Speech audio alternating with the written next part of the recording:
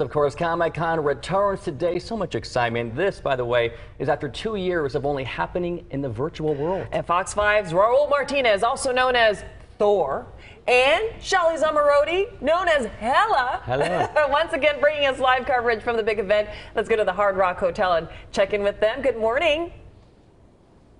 Good morning. Why are you looking at Christina? Good morning. I don't know. I was going to do my Batman voice, but it's not. No, what's that's not Thor's Batman. voice? Does Thor Hey, have a voice? everybody. Listen, we're so excited. The Chief is with us. This is the first time since 2019 that we have been here, that Comic-Con has been back in person.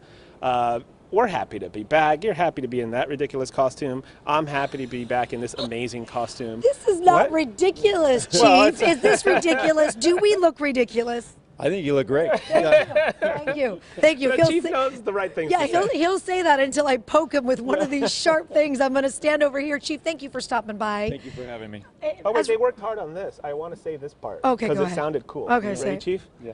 Caped crusaders and sci-fi superheroes will fill downtown this weekend. Oh, but they won't be the only ones on patrol. Thank you for letting me You feel do that. better that Yeah, you I did feel- that? Yeah. That was good. It's been good. It's been a few years, Chief. It has. So, we're really excited about being back. I remember, I used to do this as a lieutenant for special events, and just being back and seeing the crowd and the excitement. It's great to have Comic-Con back, and the police department's prepared for it. We're ready for it. We want everybody to be safe. We want everybody to have a great time. And again, thank you for having me this morning. In terms of advice, we want everybody obviously to stay safe, not Yes. just health-wise, but we don't want anybody to become a victim of crime or anything like that. Right. Common sense always plays a key role when we have you on talking about Comic-Con. What advice can you give the folks here? Maybe they're new to San Diego, maybe some of the locals as well, when you're here, when you're walking around downtown and inside? Yeah, it's just be situationally aware. Yeah. And kind of pay attention to what's going on. Get your face out of your phone. I like to say, kind of walk with a purpose, know what you're doing. There's going to be a lot of police officers out here. There's also going to be a lot of our staff in the light blue shirts. Those are traffic enforcement controllers. Ask them a question if you need directions. They'll very much willing to help you. The other things with your valuables, don't place your bag down if you make purchases. Keep your belongings in your front pockets if you're going to leave belongings in your car. Make sure they're not visible. Those are all the things, the tips that really can help us make sure you're not a victim of a crime. And again, it sounds like common sense. You hear this when we're holiday shopping and Yes. doing all that as well, right? Yeah. Okay. No, absolutely. It's the same premise. Sure. Yes. So over the years, San Diego PD has always stopped by, and you guys come and we talk about costumes and all these things. yes.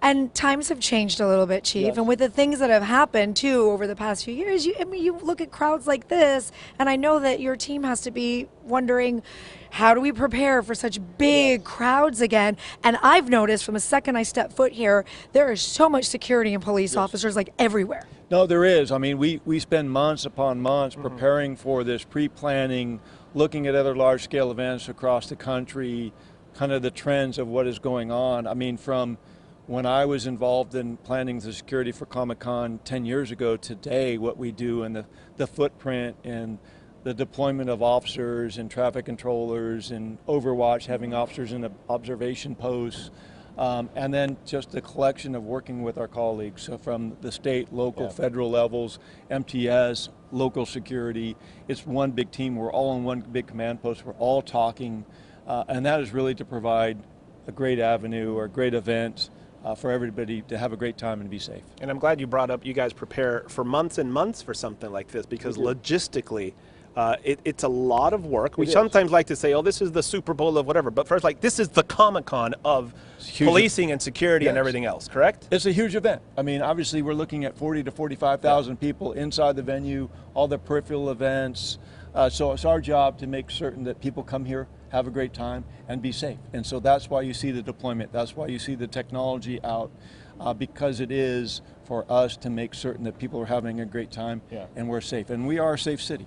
And we were going to ask about past Comic-Con crimes, but the good news there is everybody who is here is usually like-minded, and they look out for each other. They do. So really, over the years, we really have not had crime other than the stuff that we talked about, the theft and stuff like that. And we can help ourselves by being smart, by making certain you secure your goods, not keeping stuff visible in your car, kind of knowing your situational awareness, your surroundings. So.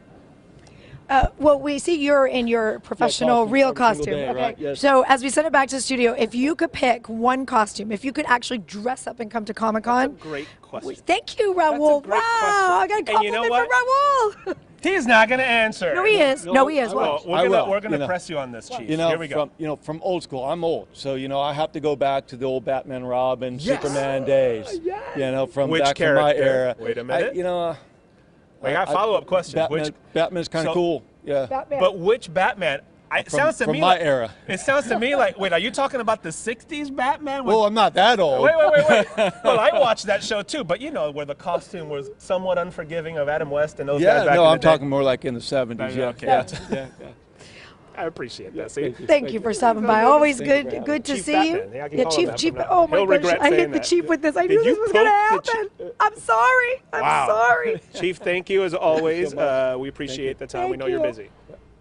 Shall we throw it back inside? I'm telling you, this is a weapon. Why This am I could doing be a this? weapon. This is the wrong show. What is this power?